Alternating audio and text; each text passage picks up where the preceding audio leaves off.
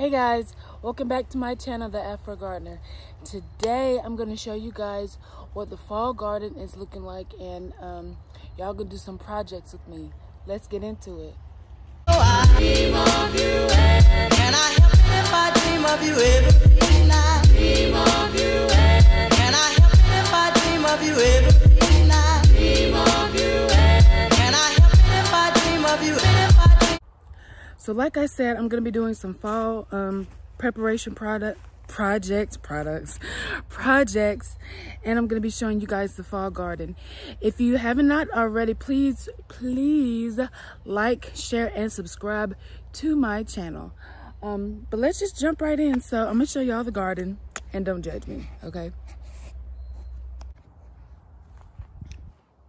This is what the garden is looking like right now.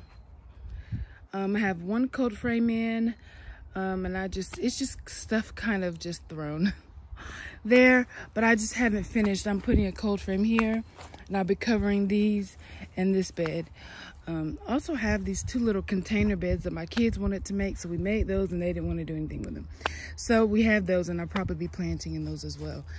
But this is what everything is looking like. Yeah, this is where we're at. My cat, as y'all know, he's a troublemaker, so he kept digging in here. But we do have some buttercrunch lettuce, some leaf lettuces, some Swiss chard back there, some beets, and turnips, radishes over here, and some carrots. That's what's going on in this bed. Over here, I planted a bunch of stuff, but a lot of it hasn't come up yet, but there's still some kohlrabi there. These marigolds are still looking really pretty, and so I'm excited about that. Some greens here, tatsoi greens, and radishes and stuff in here and over here.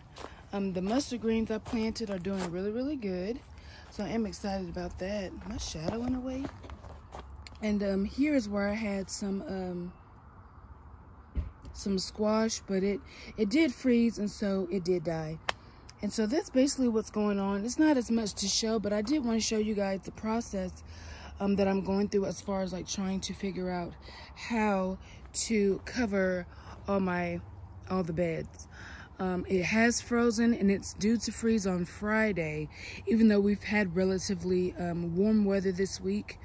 We've had 2 freezing days, and a lot of the things that were not frost hardy did die, but it has been crazy warm. It has been crazy warm here.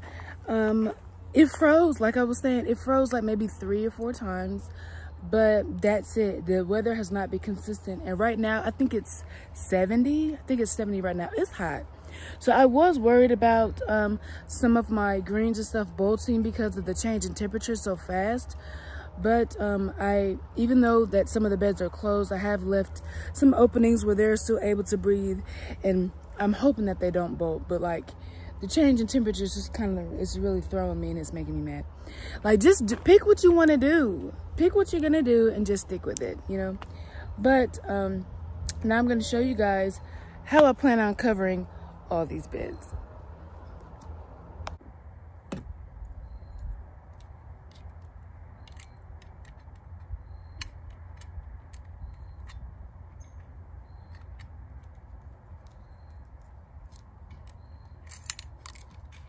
Now, my husband made me start doing stuff like this by myself, and I'm not happy about it. I was like, why are you doing this? But this staple gun has really been my friend.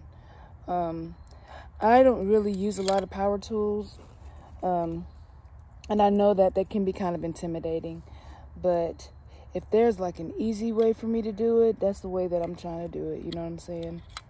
Where I don't have to necessarily use the power tools to do it.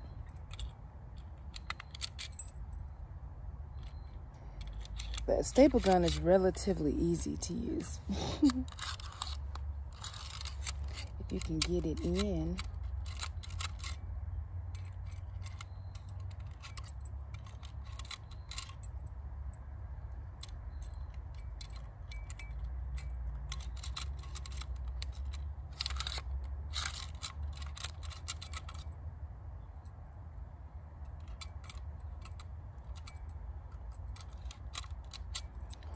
And the thing is, sometimes you have to take some of this. You can't fill it up all the way because the staples, you won't be able to put the staple gun back in.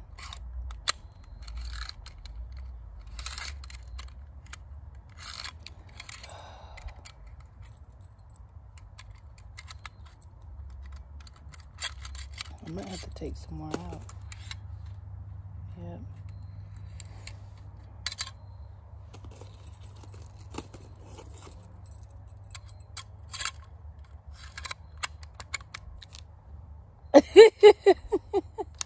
That took me like 2 minutes to do. But I did it. So basically, I have this cold frame. And what I do is I take the plastic and I cover the sides and the back. I cover the sides and the back, and I've already laid it all out. So all I'm having to do now is just staple it in place.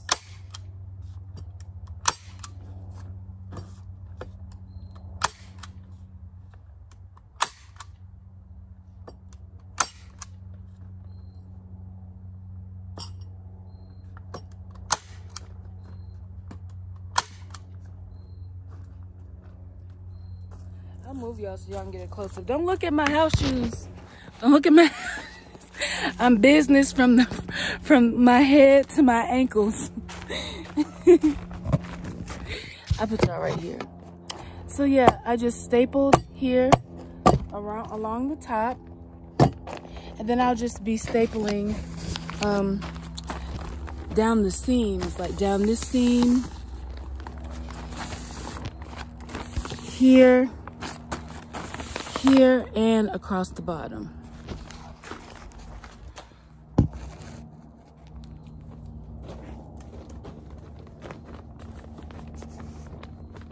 Now, like I said, it's pretty easy.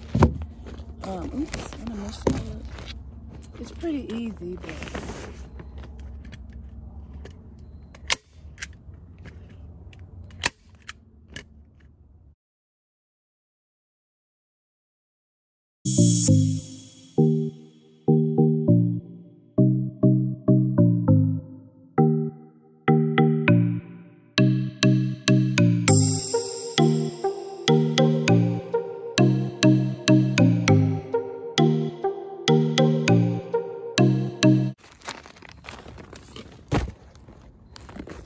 see, I staple all across the bottom and the seams where the plastic connects with the wood.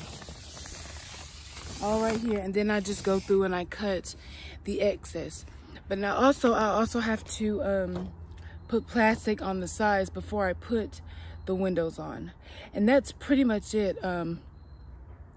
It's just like some wood, and all he really did was measure and put the wood in place. These are pretty easy to make. I can't show you how to do it because I didn't do it, but they're really easy to make. And yeah,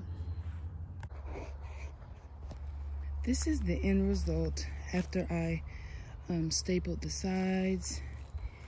This is what it looks like, and then all I have to do is put the windows on top. Now, I was talking about putting the plastic over here to kind of seal everything in. So I just stapled right along this part right here. And so then when I put the windows on, it'll fold in and it'll kind of seal. See what I'm saying? But, ooh, I'm tired. But this is the final result. I'm really happy with it. And now I'm gonna be moving on to these TPs that I've been working on. I really like to recycle and reuse materials. And so when my kids got new beds here recently, I took their old beds, and when we broke them down, I just put them under our little like pavilion covering over there. And so I'm gonna be using these as like infrastructure to put the plastic or frost cloth on top of. And all I did is I just took like what would be like the sides of the crib, because that's essentially what it was, and I just zip tied them together in these places. I just zip tied them together, and it's really sturdy. So when I zip tied them, I'm just gonna be covering them up with either plastic or frost cloth. I have one here, and I also have one over here in this part of our yard.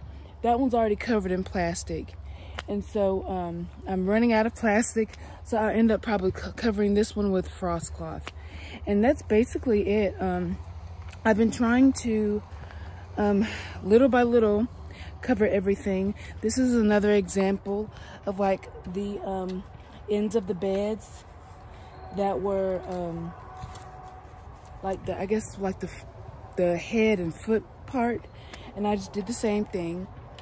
Zip tied them together really tightly, made sure it was secure, and I'll be covering this one as well.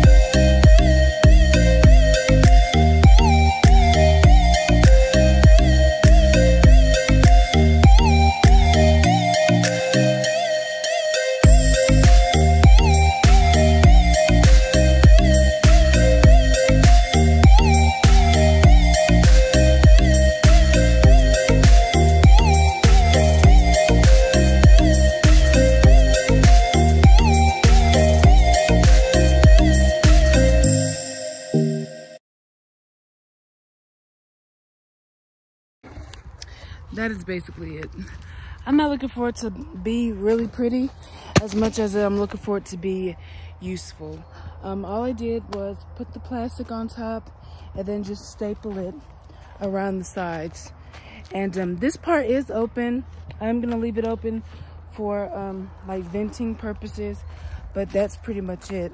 I probably will cut some of the excess off, the excess like on the bottom or whatever, but other than that, I'm not really concerned about how it looks, but I know that it's gonna work, so yeah. And that is pretty much it for this video. I hope you guys enjoyed, and remember to like, share, and subscribe to my channel. As always, I love you guys, and I'll talk to you later. Bye.